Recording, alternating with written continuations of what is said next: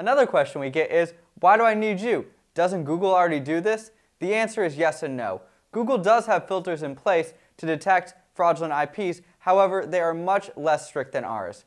Customers with us have a much higher detection rate, we're blocking more fraud and generating you a much cleaner, more valid traffic. What are the refund claims and how successful are they? Every 2 months, Google allows you to send a supplementary report in order to report more click fraud.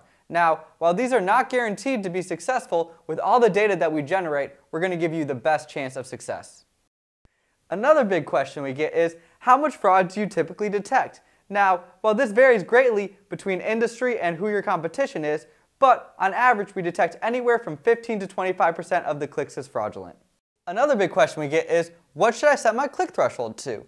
Now, this is really dependent on your industry and the typical behavior of the users that convert. However, if you ever have any questions on what you should set your threshold to, feel free to contact us.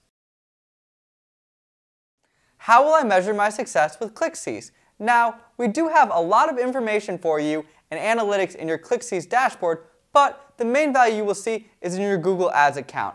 Typically, our users will see a decrease in their cost per action and an increase in their ROI. They will see a much cleaner, more valid traffic coming in through their paid advertising.